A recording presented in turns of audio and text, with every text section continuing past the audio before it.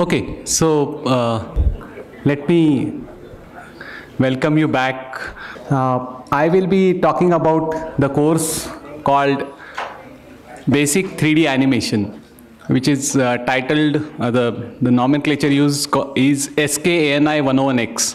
Now there was a question about why this SKANI and what is this significance of this short form. So that just to explain you, this is a skill development course. Therefore, we have started a series under the acronym SK for that, and ANI meaning animation. Therefore, SKANI 101X.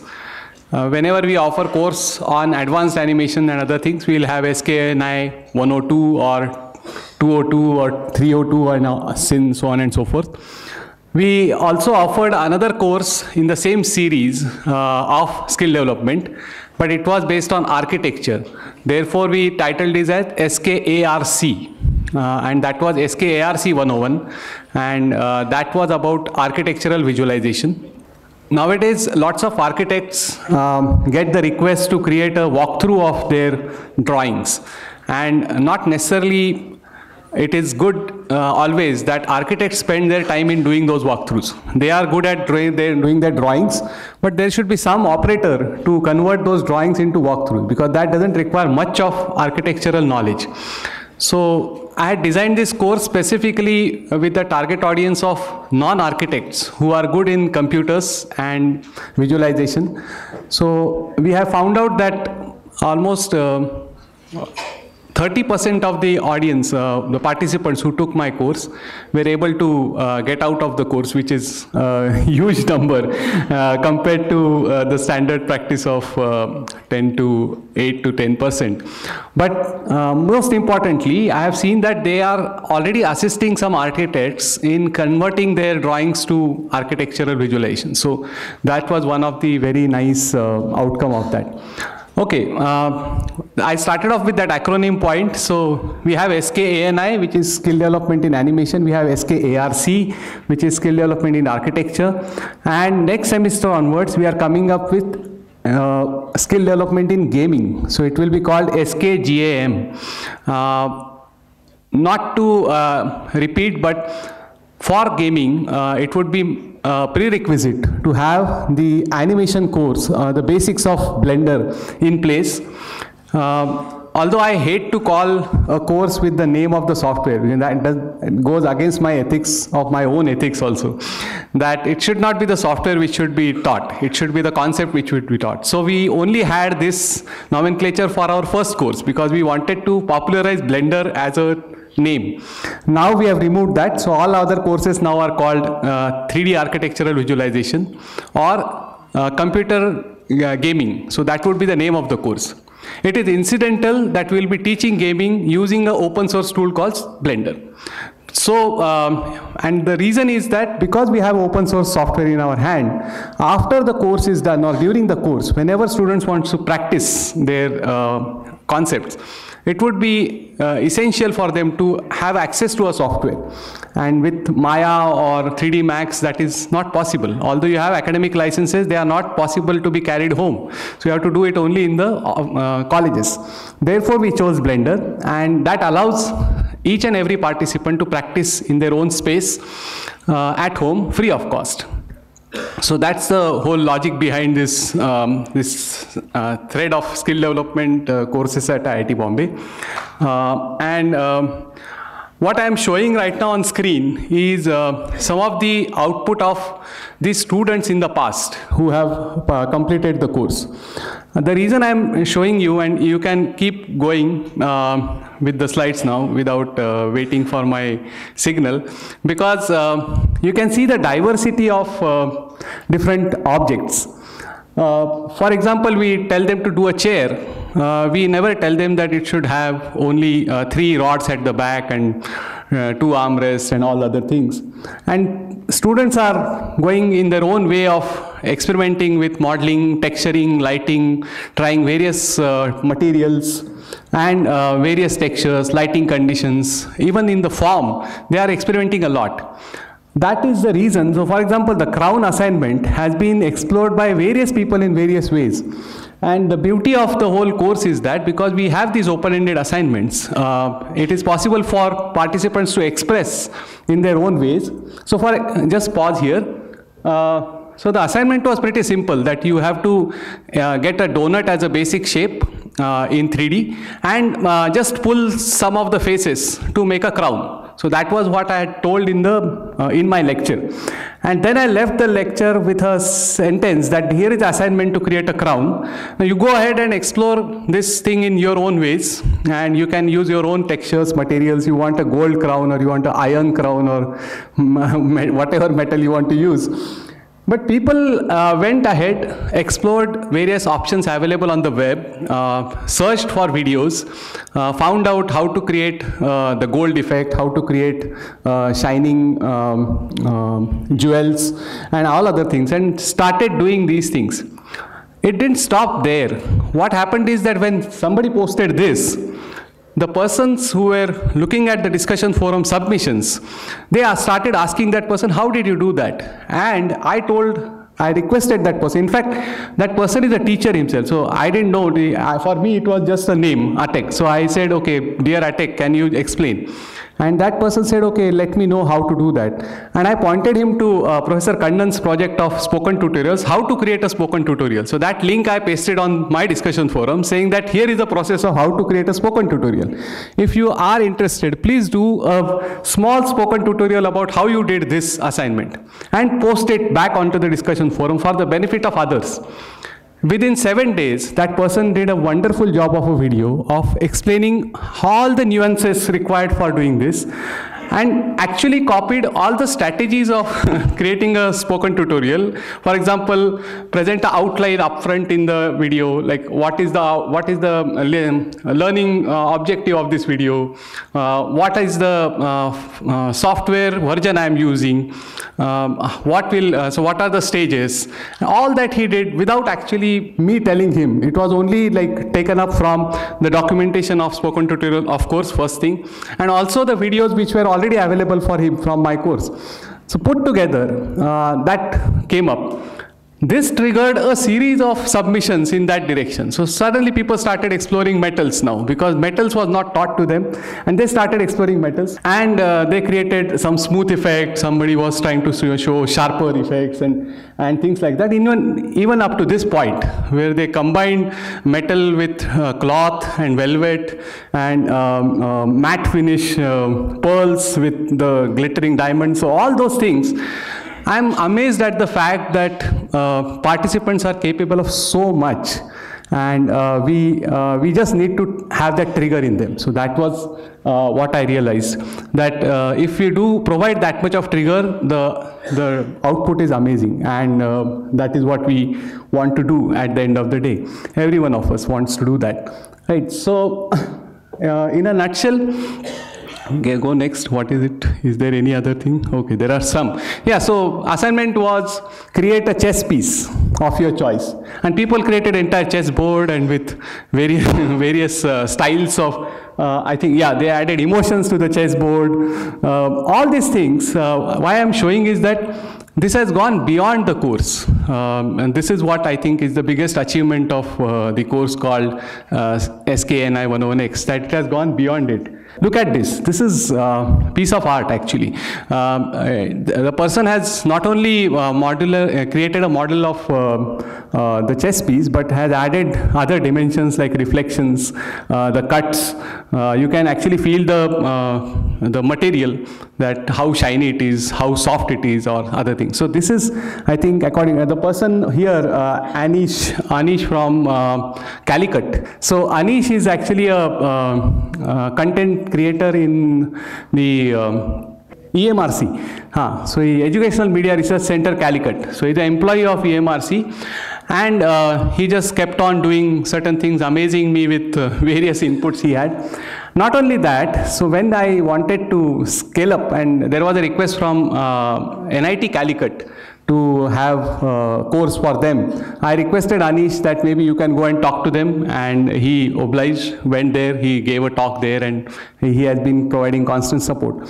So the model which has evolved over a period of time is that Samir can't be a sufficient person to cater to the huge demand coming up every now and then. So this is another submission from the architecture course where they have tried to actually touch base all possible options within the architecture requirement, like carpets and leather and a TV which is actually emitting video. Such kind of things also they have tried to do. Go ahead. Yeah, so this is another one, some basic ones. The point I wanted to make was at 3 levels. So one is that is also very much what I have received in the box here. Although there are only 3 papers here, but I think if I narrate these questions, probably everyone agrees to that question. So I'll just take it in the order which I feel is right. So this is a course on 3D animation. So can you just show the course? We have started this course around 2 months back. I'm re-offering this course. But the important point to note here is that this course is offered right now in a self-paced mode, which means that the day you register on the course, you will see all the 8 chapters in one go. So there is no timeline based delivery that every week after week we will be delivering some content. So all the chapters will be available on the first day itself. All the assignments will be available on the first day, and also the quizzes, which are the assessment options, also will be available on the first day itself. So when you register for the course and start looking at it, it is up to you how you want to finish it. You can take a call to finish it in 2 days, weeks or months. It's up to you. And as I keep telling the students whenever I meet them, it is just matter of not watching one movie in a week and watching these videos instead, and you should be able to finish this course in 4 weeks. Because typically a chapter consists of 40 to 50 minutes of video content. I expect another 40 to 50 minutes of hands-on work which is told in those videos, and another 40 to 50 minutes of actually solving assignment or a quiz, whichever is associated in that particular chapter. So that's all it takes for a chapter to be complete, and you can go ahead in that direction. Also, because MOOCs are open-ended, you can take 2 questions in the quiz today and then take the rest of the quiz later on. Doesn't matter, it is open. So the first question here is that if this is the course, then what is the prerequisite for this course? Who can take this course? The answer to that is anybody who is well versed with computers and has a passion to learn a new thing is a potential candidate for this course. Absolutely no prerequisite as such. People actually ask me, can my child take this? She is very much fond of animation, and I don't know who is not fond of animation. That's a big question. So most of us are, and in fact, whenever I ask this question, a lot of people associate animation with cartoon, right? And the moment I say cartoon, a lot of people associate that with Tom and Jerry. But there are also other aspects of animation which we are trying to explore here. Unfortunately, one of our important website is not working right now, but you can just write down the address of that, which is called oscar.iitb.ac.in. That Oscar has nothing to do with the awards. This is about open source courseware animations repository. So this website has a bunch of various animations in engineering which are freely downloadable, and you can use them in your own education systems. But moreover, it also has a repository of Blender models required for physics and chemistry laboratories. So it has vernier caliper, and it also has test tubes and beakers and all sorts of things. In addition, it also has a process of how you can download these models, how you can modify these models, and how you can create an animation of your own using these models. So entire process is explained there. But in order to actually do that, you will need some background of Blender. Therefore, use this course. So that's how I put it. You can just use this website. So about Prerequisite, no minimum age criteria. I just leave it to you what you feel is the minimum age for people to handle computers is the only thing you can think of. Otherwise, there is no such thing. Now, the second question is, can every discipline, students from any discipline learn animation? There are people who have used animation in various formats and various types, and I'm going to show you 2 examples of that. Then second question is, mostly hands-on training will be effective in this course. Are you supporting that? Yes, we are supporting that. That is why there are hands-on assignment in every chapter, and you saw some results here. Of course, there is a discussion forum where people post something which is not there in assignment also. Sometimes I have received something which is we had not asked for, and people just out of their own curiosity or experimentation have been doing that, and they just keep posting it. Now the trend has become that they challenge each other. So they say, okay, can you do this? And just 2 days back, there was a post from a student saying that, can someone do a goody in 3D? So the goody part was happening. So they said, okay, can we try fluttering of the cloth with the goody thing shown in 3D? So yeah, such things are happening. What are the major application areas of this 3D animation where it can be applied or used? Yes, I'm going to show some of them. There is one more question. How to attend tomorrow's session? Okay, so I just skipped a couple of slides ahead. By the way, for people who are already enrolled, and there are 2,700 students right now who are enrolled for this course, and some of the remote center coordinators who are here are aware of it. There are many remote center coordinators who are not aware that there are students in their own remote center who have enrolled. And obviously because they don't know that such a course is running and students are interested. So we have organized a view session tomorrow at 2 o'clock, 2 to 3, to answer some of the queries of the students who are already enrolled, and for students who want to join and have some queries in their mind, or for faculty members who are who need some more queries to be answered. So all of you can make a note, and that answers the second question here. I request you to conduct the session before 3:30 p.m. probably 2:30 to 3:30, well taken care of. So we will be conducting this session tomorrow. Now I have 2 small agenda items here. One of the agenda items is from the audience, where I wanted to talk to 3 people here. One is Professor Ananda Murthy. Where is he? If you carefully look at him, it doesn't come across you can't think of that, but in some sense of Scanny 101X, he's the student and I was the teacher, unfortunately or fortunately. And he met me saying that I took your course and I enjoyed it. So I just wanted him to... I took your course the earlier time, not now. Scanny 101X? Yeah. Ah, okay. I was just interested in Blender. Okay. And I use Blender on Slackware. Okay. So I thought of experimenting on that. Yes. So Professor Murthy is very much interested in open source, and he was trying to see how we can add Blender to various things. So when we were discussing about gaming, he just mentioned that I would be utilizing it in his own way. I have Professor Nagappan here. Yeah, so maybe you can...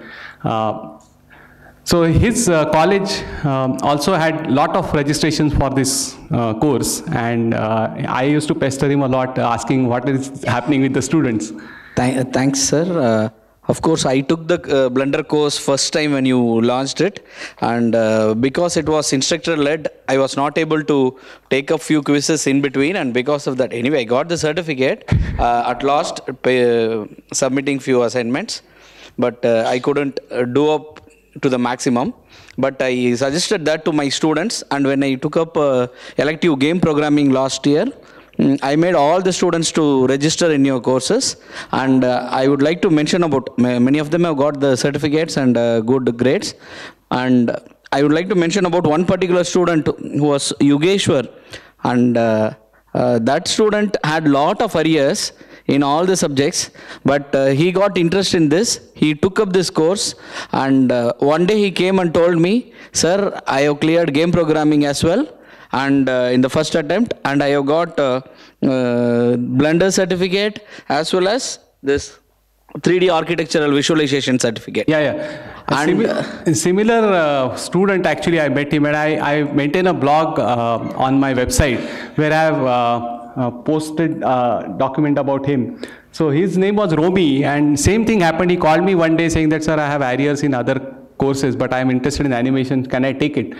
I am happy to report that now he has cleared all his backlogs, and not only that, he is one of the better speakers in the college now. He is from Loyola College, Chennai, and now he is one who goes out of the college and propagates about Blender and talks, and he has in fact gone into the mentoring stage. So he was my teaching assistant. He is right now teaching assistant when I am teaching this course, the 4th time now. So yeah, so there are some kind of, so you can show the second success story maybe. Yeah, so Suraj Varun, go down and just go down. There is a video this guy made. So yeah, play that. This person also learned Blender from the course, and then later on started using it for creating small videos. And when I met him last, I said, what are you using this for? So he said, sir, I'm very happy now because this supports my weekend pocket money now. I'm not dependent on my parents anymore. I just create some small videos like this, and which are required for the gaming industry, and I make my pocket money out of this. So people are using it for various things. Just stop this and just show Math Amazing, last one. So that Yogeshwar told, we have showed him life. We have given him life, and one day he said, I met Samir sir, and I have got my things so clear. Thank you so much, sir. Right. This is one of the projects which was done by a couple of students who completed the Blender course, and what they did was creating a game for school children. Play that. You see this maze which is created in Blender, and the entire game logic is also built in Blender, where the students have to stand in front of the particular computer. Are you playing it? Yeah. If you stand in front of the computer, and computer has a Kinect associated with it, so after the T-pose is scanned, you can see that Warli type of drawing there in the corner. And now if you bend down, the Android character will start moving on the track, and you want to turn right, so take the left hand out, and after you do that, the Kinect will recognize that, convert it into signal, go to Blender game engine. Blender game engine will tell Blender, and what you see on the screen will be this kind of animation, and finally you will be able to play the game. We saw that this works very nice. In fact, some of the village schools are using this as an attraction item for people to come back after the lunch hour, because most of the time, because of the lunch hour, people don't turn back. So I have some friends who are using this escape. Yeah. So in short, I wanted to share that there are multiple avenues where Blender can be used, and there are people who are using it for different things. Blender has been also very popular in commercial filmmaking nowadays. Couple of advertisement makers are preferring Blender over Maya and Max simply because of the cost factor. And very soon I can see even commercial filmmaking converting into this. But the biggest industry currently which can employ engineers with the background of graphics and animation is the gaming industry, and therefore we are coming up with this basic course in gaming. And since this course is a mandatory or a prerequisite for that, I would request all of you to keep that document which I have given. I hope everyone has a copy of that. If someone doesn't have it, you can ask me or Amit, who is around. Yeah, he's in that corner and I'm in this corner. So if you have, if you need a copy of that, you can just take it and put it up on the notice board for students. And we would be having this regular practice of having the AView sessions. So in case you miss tomorrow's, doesn't matter, we'll have it every week. And we have tried to encourage participation in these courses by using other mediums, such as we have a Facebook page of our course, and we have a WhatsApp group of the coordinators who are doing it across.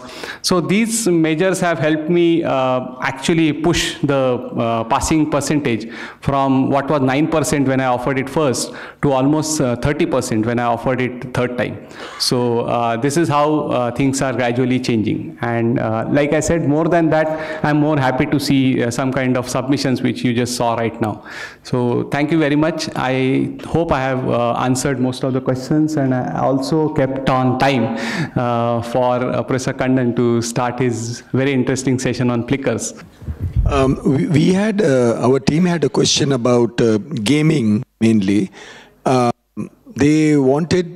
They're teaching some virtual reality also. Would that be, I want to know if that's part of gaming from your perspective. And they want to know if Blender can be used to build some very simple virtual reality kind of, walkthroughs or interactions, or both. Yes, I have used, one of the teams here has been working with NID Bangalore, where we were working on the temples of, I'm not getting that name, but I think temples in South India, where, so we have Blender being an open source thing and based on Python, that makes the life easy of a lot of people. So we had VR included in that. We had augmented reality with Blender. So in fact, one of the series of my summer internship wish list used to be tracking with various hardware things or software things. So virtual reality with this. So we so we had a virtual reality walkthrough of that temple created using Blender, where the model was Blender, and then we exported the 3D vertices for the walkthrough, and we had good results of that. So we have that, we have already done that. Yeah, that's possible. Thank you. Okay, thank you.